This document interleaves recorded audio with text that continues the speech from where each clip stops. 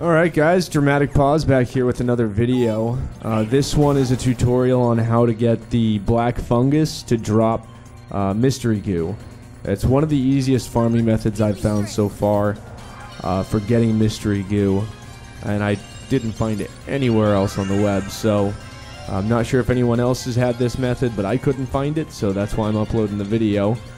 It's pretty simple. We go to Agrabah, spawn in Aladdin's house, and then jump down to the main street. You're going to head right to go to the bazaar. Once you're in here, there's a chance that these guys will spawn.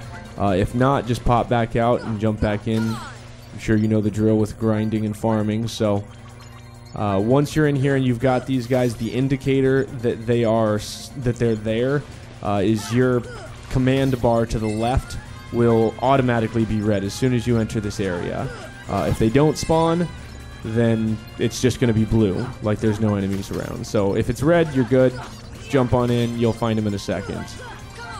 So what you can see we've done here is I've got Bambi spawned. This is to make sure that Goofy and Donald don't interfere, because we have to be getting a critical hit on these guys, and they just get in the way and make them turn to stone and are a general annoyance as usual. So we spawn Bambi, make sure they're not in the way, and then we also are going to equip the Zantetzuken. That is a aerial combo finisher, so when you equip that, you got to jump in the air, swing twice. The third one will be the finisher. That is the high rate critical attack that we want to be using. It has a really good rate of making sure that these guys are dropping this. You can also see that I have the Wishing Star Keyblade equipped. I have that equipped because it says it always finishes up a combo attack with a powerful critical blow. Not sure if this affects it. I didn't try it with any other Keyblades, so feel free to try it out. This one just seemed to make sense. So go ahead and equip that. Get Bambi out and equip Zantetzuken. Obviously, make sure you have any of the item drop abilities equipped for this. And then jump in here.